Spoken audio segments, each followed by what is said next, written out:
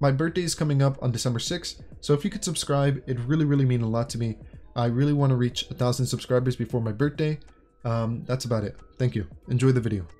Hey, I made this video because of pnuserN. He asked if I could make some decks for the new no spell event in Master Duel. Actually, I think that's pretty cool. No spells, only traps. Hopefully it's a little slower, but I think people will just ignore the no spell aspect and just do full monsters. I wanted to show off before we get into the decks some good cards that I think will genuinely come up. The most popular deck I think is going to be Eldlik, just because that deck only runs trap anyways, and it's good. We're going to be running cards like Jinzo. And why Jinzo? Jinzo has the effect it negates all trap effects on the field. There's actually a trap card that can search out Jinzo. It's called Psychic Shockwave. When your opponent activates a trap, and since this is a trap event, I'm guessing there's going to be a large majority of people using traps. This card's going to be pretty live. You just summon Jinzo from your deck. Also, really good cards that are cheap are Torrential Tribute and Needle Sealing. Now, these two cards are very similar because both of them destroy all monsters on the field. Torrential when a monster is summoned. Needle Sealing when there is 4 or more monsters on the field, it destroys all face up. You can take advantage of this by having set monsters on your field. If you're playing like a more stall slow deck, you can just destroy only your opponents. So both of them are pretty good. A really good card I think that's slept on a lot is Lost Wind. You can target a special summon monster, negate its effect, and half its attack forever. Like that effect is just forever. Also, if they special summon from the extra deck your opponent, you can just bring this back from the graveyard, but it gets banished when it leaves the field. Also, a really good card is Heavy Storm Duster. Now, it's a super rare, but the thing is, it comes in the Pendulum structure deck. I do recommend you bind the structure decks just because they come with good generic cards like this, and I think this is going to be the most important card in this event. Like, I'm not kidding. This is probably the best card in the entire event. Target up to 2 spell or traps on the field, destroy them. Yeah, you can't conduct your battle phase the turn you activate this,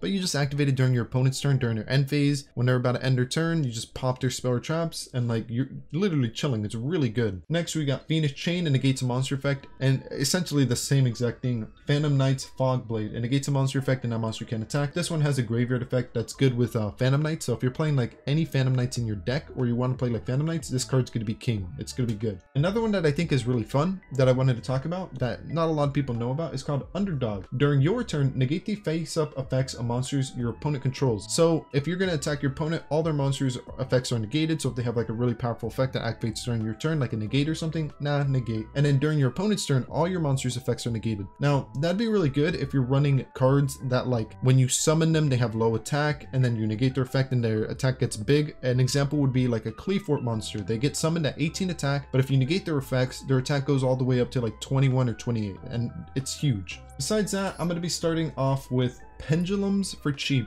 So when I was making this deck, I was thinking in my head like, well, I want to make this deck for somebody who maybe they haven't crafted any of the pendulum cards. They don't want to craft super or ultra rare cards. This is literally the bare bones. You can upgrade this deck, and I'll show a little bit more expensive upgraded version. Essentially, you're just running the pendulum structure deck. The only cards that are included are Abyss Actor, Curtain Raiser, which is really good. You can special summon it from your scale. It allows you to go into Electromite. There is one card that's crafted. It's Heavy Metal Foes Electromite. This card is just so important. If you are going to play this deck, I do recommend you crafting this. I know there's a new card. It's called like Beyond the Pendulum. It's like a Link monster. I don't own it. When I own it, I'll put it in and I'll do some tests with it. For now, Electromite's still, like, in my opinion, the king. It's just the best card. I think it's just really cool to have in your collection if you like pendulum decks, because it's good in any pendulum deck. We crafted Xiangke Magician just because it has a cool pendulum effect where during either player's turn, you can target a light monster on the field, negate its effect. I don't know how many people are going to be playing light decks in this event, but still, that's extremely powerful. I mean, it can negate even like a light Link, XYZ, Synchro, like anything. It's just good to have.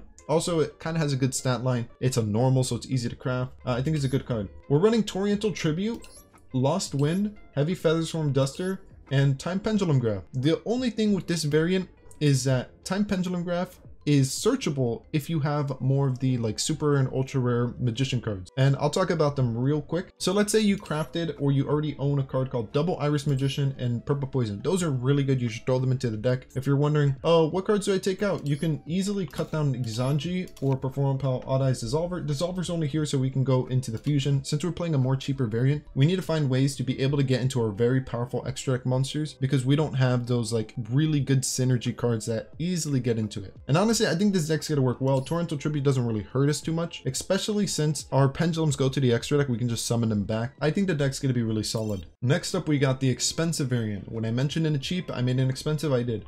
It's literally like what I always play for the pendulums, except now you don't have like the spell card Pendulum Call that like protects your skills and it searches to 2 monsters, so it's a little less consistent. And because it's a little less consistent, we have to add in more powerful monsters. So I usually never run Chronograph. I just think he's garbage. Just because if you have like powerful spells that search other cards, you don't need this guy. We don't have the powerful spells. So we're running Chronograph and he allows us to like destroy himself, or he can be special summoned from the hand and he gets you a pendulum monster on the field. We're also running Abyss Actor Curtain Raiser. I don't usually run this card, but just because we're able to like spam out the field, we want cards that like let us be able to combo out. Our extra deck is like kind of the same as what I usually do. It's just a bunch of really good extra deck monsters. Brute Enforcer, Heavy Metal Foes. Brute Enforcer can be replaced with Beyond the Pendulum if you own that card. I don't, so I didn't. And XYZ lineup: Absolute Dragon, Babushka, Supreme King, Time Star Magician, Baron de Fleur, Supreme King, Ignister, Supreme King again, and Odd Eyes Vortex Dragon. Instead of running the spells, we're going to be running Heavy Storm Duster. I just think this card's going to be VIP. It's going to be so good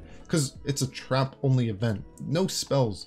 So even if your opponent's not playing any traps, yeah, this is going to be a dead card. But if your opponent's playing traps, like you literally blow out 2 of their cards and it only costed you 1 card. You're up on advantage. Lost Run I think is just super good. Negate a monster comes back from the graveyard. And Torrential Tribute is just powerful. Blow every monster on the field up. It's just cool. Next up, we got another Pendulum deck. This one I made because like this is a relatively new deck. It came out in the newest box and it's fairly low rarity.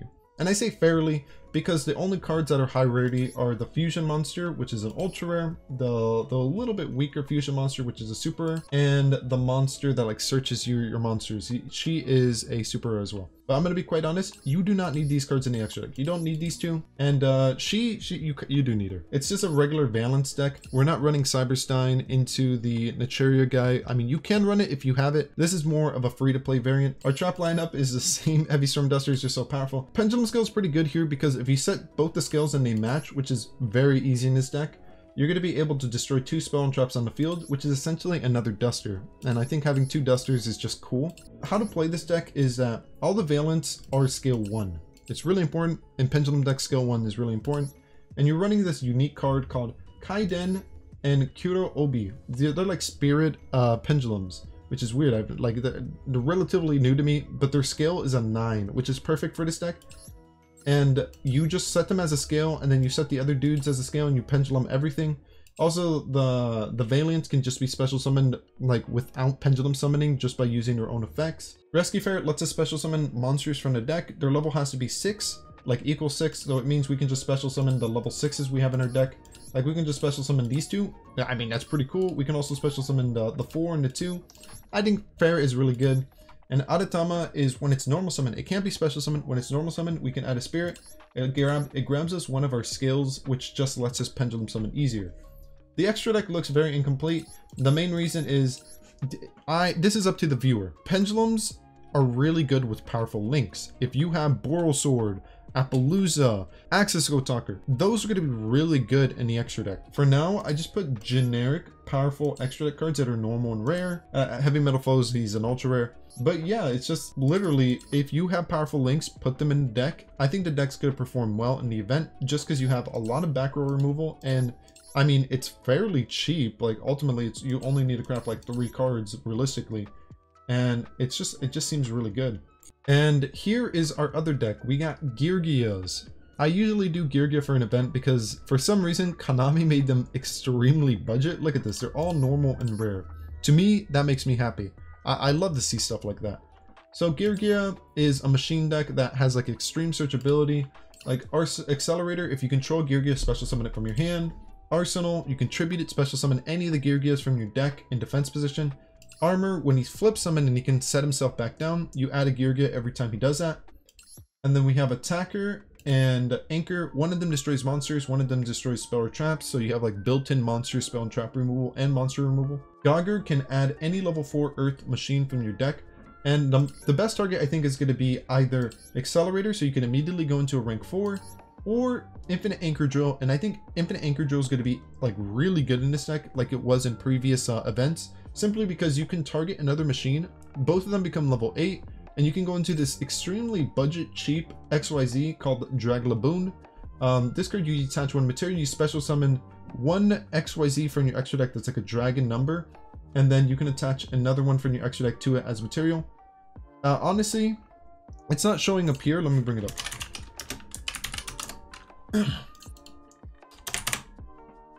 The best targets for Draglaboon are going to be Hope Harbinger, which can negate a spell, which is going to be pretty useless in this event unless you're playing against Pendulum. I'm pretty sure you can just negate their Pendulums, like equip their Pendulum monster. Or the one that I actually like, genuinely like, Heart Earth Dragon. This is just a normal, and it's pretty much, it can't be destroyed by battle, and during your opponent's end phase, after they like set their cards or summon their monsters, you detach a material from this card, and everything your opponent did is banished. It just gets wiped. It's insanely cool. It also has a chaos version, which is like a level 1 up. I think it's a little worse. It's pretty much its effect is you can detach one material, negate the effects of all face-up monsters your opponent controls. That's about it. It has another effect where if like you take damage, you heal. Literally, the non-chaos version is just way better. We also run Silver and Gold Gadget.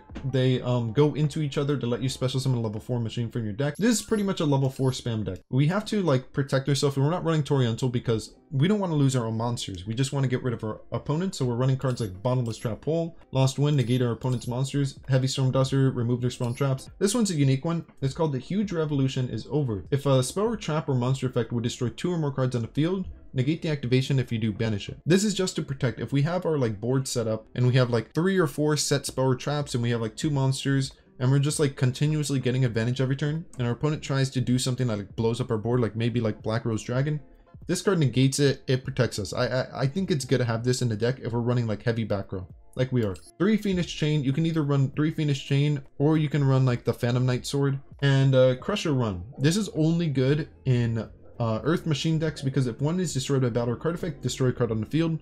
It's continuous, it stays up, so it's always going to be a threat. Your opponent's going to have to play around it. As for the extra deck, we just got rank 4 packets. It's really cheap. If you have more of the expensive rank 4s, feel free to put them in. This is just a basis. I'm trying to make it cheap, and if you want to upgrade it, you can. We also have Babushka. I just think Babushka is so good. If you ever play any rank 4 deck, you should craft this. It's just like meta defining. It's so powerful. Summon it in defense. It's literally like negates all your opponent's monsters. It can't do anything.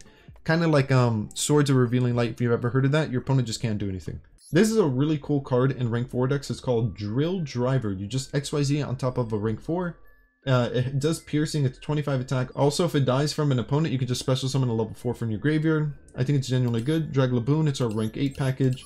We run the 7 Sins. This can be XYZ'd on top of a rank 10 or 11. So it can be XYZ'd on top of Heart Earth and Heart Earth Chaos. And essentially its effect is, if it would be destroyed by battle or card effect, detach 1. It's 4,000 attack, 3,000 defense. It's huge.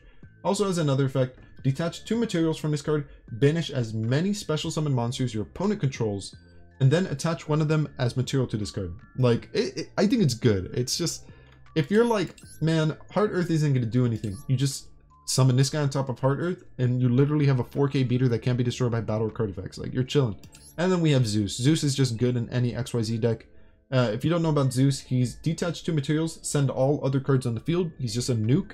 And then if any of your cards would be destroyed by battle or card effect, you can attach 1 card from your hand, deck, or extra deck to this card.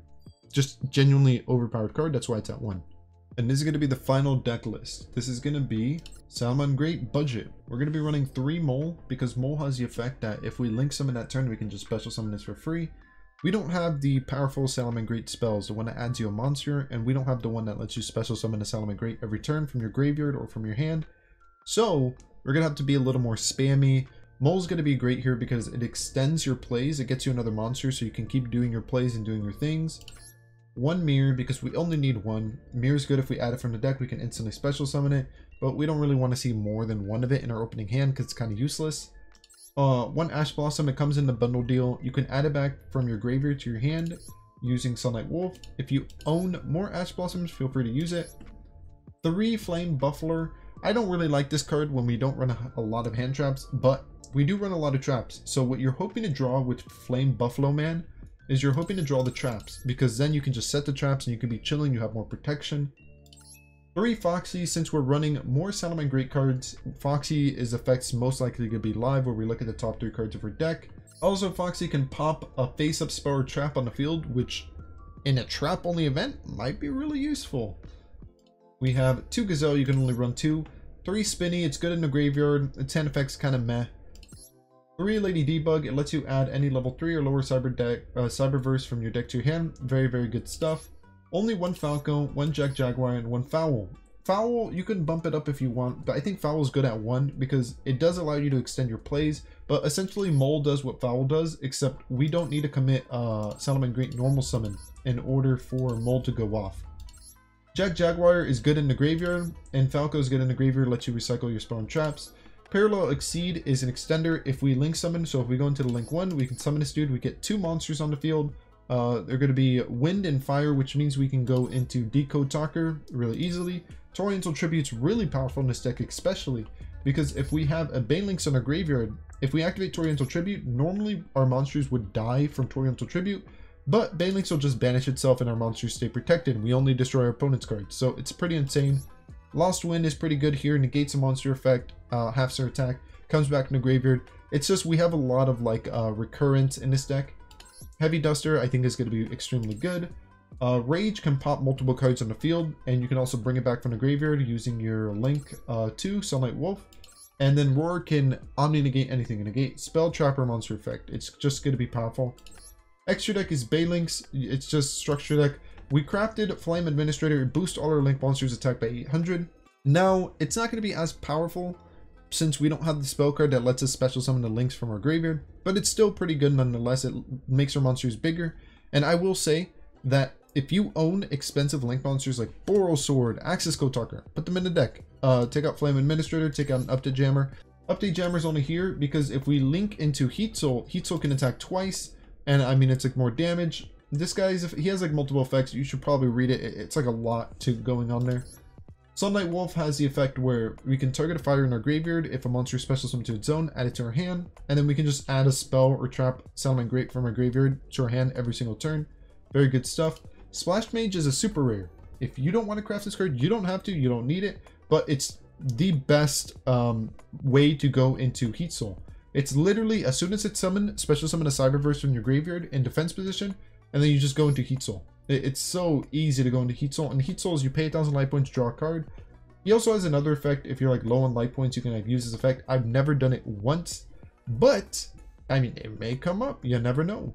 And then we have 3 copies of Heat Leo, which I think is going to be like really good in this because it's target a set spell or trap your opponent controls shuffled into deck. You can do that twice, link on top of it. It's going to be really good in this event. But that's it for all the deck lists. I hope you enjoyed them, and I really do hope that it helped you out. If it did, feel free to leave a big fat thumbs up. It shows me a lot of love. And besides that, I hope the event goes well for you. I hope you have a great day or night, and maybe I'll catch you later. Peace. Hey, if you enjoyed this video, feel free to subscribe. You can check out all the new content I'm going to be making. But besides that, hope you have a great day. See ya. Hello, how are you? I am under the water. Please help me. Here too much raining.